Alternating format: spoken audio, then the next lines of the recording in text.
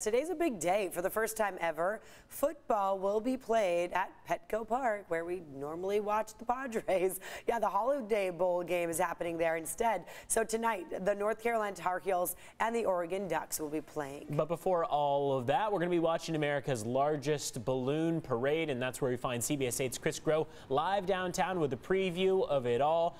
The parade kicking off in just about 2.5 hours, Chris.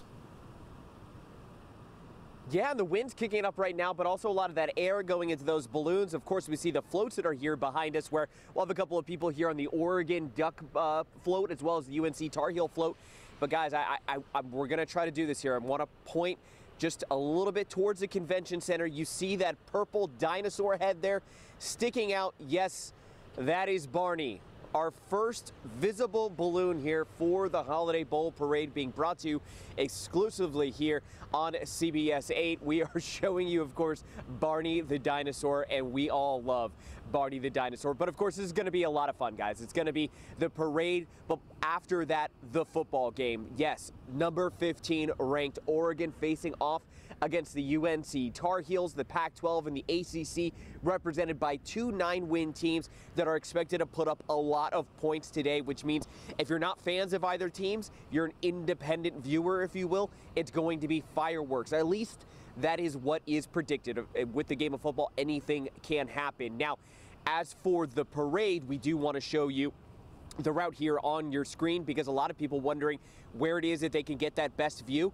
Take a look at that route there on your screen. Take a picture of it. Go on CBS8.com. Find it on that story link.